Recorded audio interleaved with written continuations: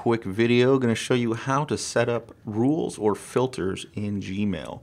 So I'm in my Gmail inbox and we're going to go to the little cog for settings. This is our master settings thing, the cog on the right here, and this is where you can control pretty much anything you want to do in Gmail. The filters and blocked addresses. Now this is how you're going to set up a new filter, and you can scroll down, you can see I have quite a few filters in mine.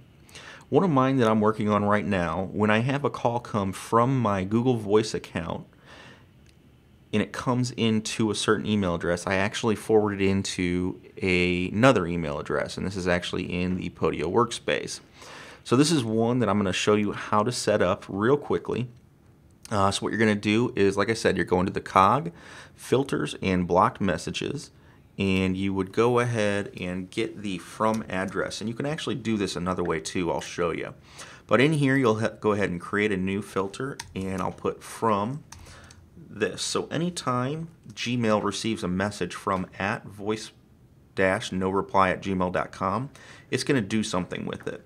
So you can add additional criteria here, or you can leave them blank. And I'm just leaving it blank because I want any message that comes from that email to do something. So then you click the next button in the bottom right. So when that happens, what do I want it to do? And that's where you really can get pretty creative. So I'm going to say skip the inbox, mark it as read, apply the following label,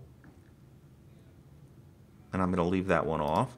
Create a new one, and then you're going to go ahead and you're also going to forward it to another email.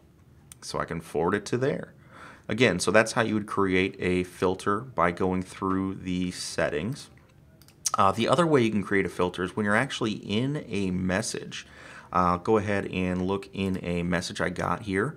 This was from one of the competitors here, so we'll go ahead and look at this one, and I'll say here's what I want to do. I'm gonna right click here to see more, and I can create a filter on messages like this.